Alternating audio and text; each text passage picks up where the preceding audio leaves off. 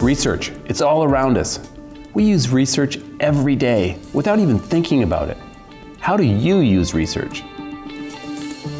So hand washing, it's one of those things that we do every day. Why do we do it?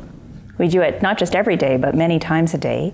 And I think the big reason is to reduce the amount of germs on our hands so we don't infect ourselves and we don't infect others. So how do we know that? I mean, this is like science playing out in our lives. How do we know it works?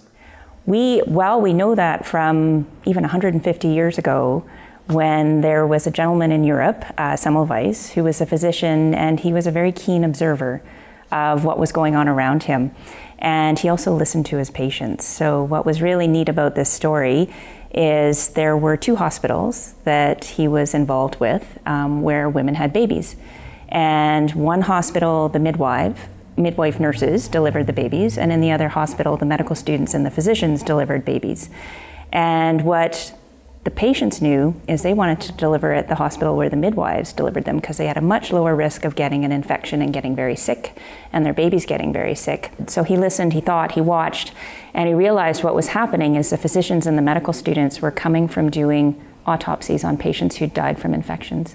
So what he instituted was that everybody had to wash their hands, and they actually dramatically reduced the infection rates at this other hospital. So he was the first to do that, and since then there have been many, many others looking at this and studying it and showing that it works.